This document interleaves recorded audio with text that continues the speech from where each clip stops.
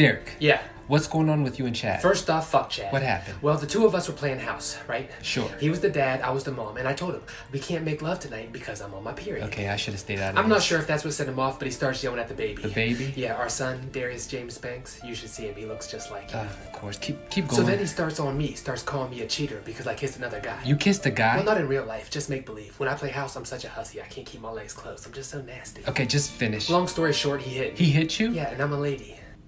Right. Well, make believe, but still. You shouldn't put your hands on a woman.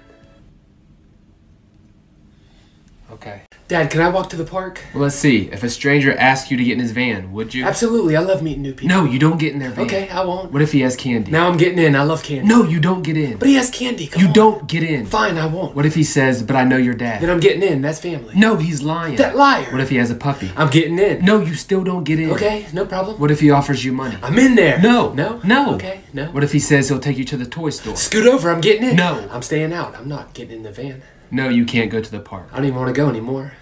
Okay. I'm going to get in the stranger's van. He got fucking puppies and candy.